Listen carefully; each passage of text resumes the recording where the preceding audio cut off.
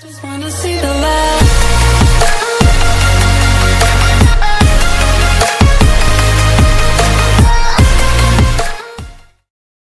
Hello and welcome back. This is a code flow. We are here to solve the problem that occurs while copying, moving, or opening the files in Microsoft Windows. While performing these action, we got trouble. The action will not complete and it doesn't show any error also.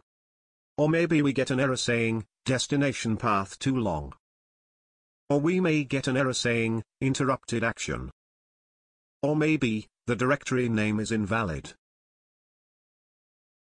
The whole problem has the same issues, that is the path of the directories is too long.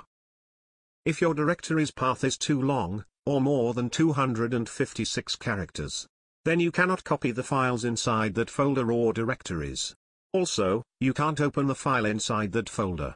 You cannot even rename the file name inside that folder. So to solve this problem, let us make our folder path short. I will move back to my root folder and rename this long ugly name to short. Like this.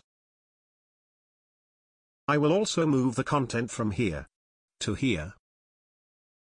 We no more need this folder now, because we had moved all content here. Now, when you copy and paste any files inside this folder it will works. You can also open any files inside the folder. Have it solved your problem? If not, then comment below, so that I will fix it for you. And if your problem is solved, please don't forget to like, share and subscribe the channel.